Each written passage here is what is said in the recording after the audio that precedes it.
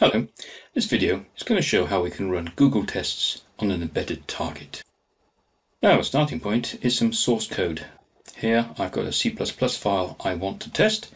It's this simple function, special offer get price. It takes 3 arguments and then returns a price. So I want to test that. So what I've done is I've installed inside of Visual Studio Code, I've installed GoogleTest, and I'm using CMake.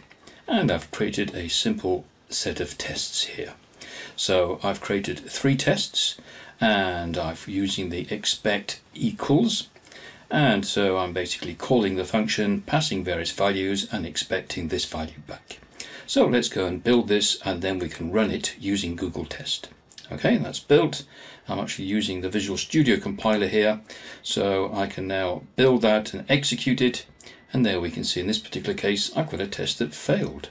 Well, let's take a look and see which test failed. And it looks like it's the test on line 11 where I'm expecting 19, but I'm actually getting 18. So, okay, that's fairly easy to fix, but for the moment I want to go and run this now on my embedded target. So what I've got is a batch file that's going to invoke this Python script. I'm going to run this, and that's basically going to create a TCF, a test case file.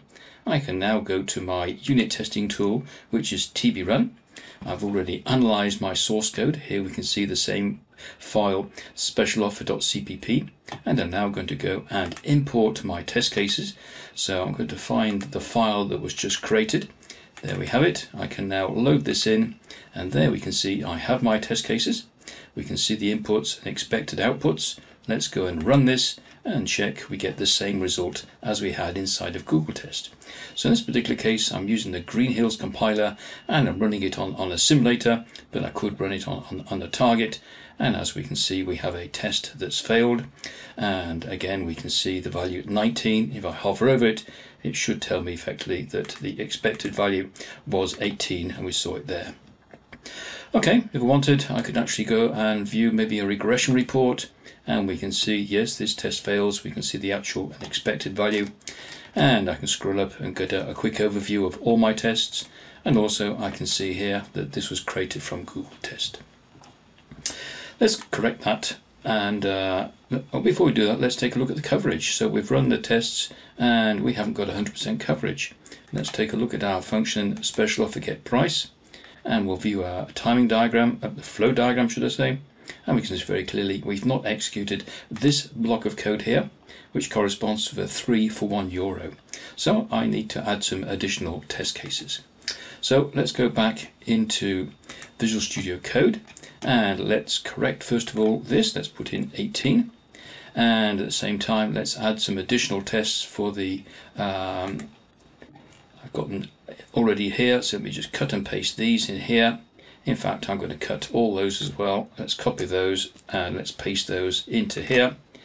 So, okay, so what have I added in here? Well, first of all, I've added in the test for 3 for €1. So I should now have 100% coverage. And then I've added some additional tests. So I've used expect equals. Here I've tried using different expects.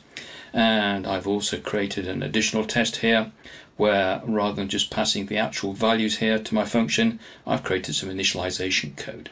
So let's go and check this builds. Okay, and then we're going to be able to run this. I'm expecting this to pass. Did I press in the right place there? Yes, I did. They've all passed. So that's good. So now let's go and convert this again. So convert it to the TCF file. Let's go back into TBrun, and once again I'm going to go and do new from TCF, and I'm going to load in the updated test case file, and this time we're going to see we have 17 test cases. So we can see these are the ones we did previously. Let's just go and run these, and then we'll check we'll have 100% structural coverage. So once again, it's built it with the Green Hills compiler. It ran it in multi using the simulator in this particular case. We've got the results back. All our tests have passed, and we've got 100% statement, 100% branch decision coverage. So 2 other things we can look at here. First of all, we can see this test here was the one where I added some manual coding before the expect. And so I've basically added to the description the fact that I've added in some declarations, and there we can see the initialization code inside there. What about these comparisons? Well, if I go into the sequence tree view and I scroll across, we can see that the default regression comparison routine is going to fail if it's not equal to. If I scroll down to the bottom tests, we're going to be able to see that we're able to change the regression comparison routine so we can fail it if it's equal or less than, greater than, etc. And then finally, we can generate a report again. So let's go and generate a regression report.